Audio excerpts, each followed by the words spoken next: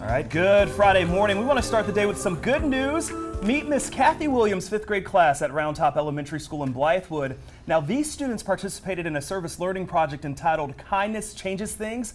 After doing their research, these students decided to raise money for Epworth Children's Home, and earlier this week, they presented Epworth with a check. Now, their original goal was $400, but they raised more than $1,000. So again, thank you to these students for being change makers here in our community. Oh, yeah, round of applause for them. That is so awesome. And look at their little sweet, happy faces. I love that. Here's the thing, you're never too young to make a difference. Exactly. Never, ever. So and so important. that's proof of that. And